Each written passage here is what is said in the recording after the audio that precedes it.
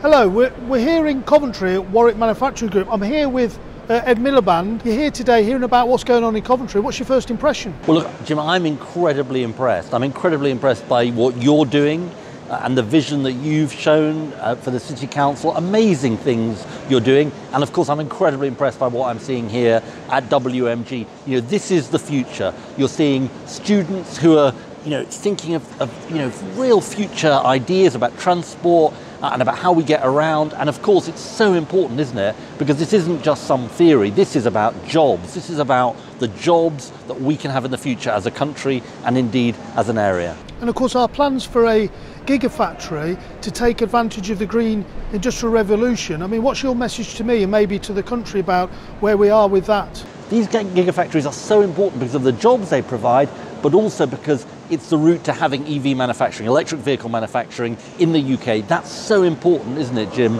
for Coventry, for the West Midlands and indeed the country? It is, and there's the message. We need this investment now. We need to make these decisions now so we have a future, a green future for our country.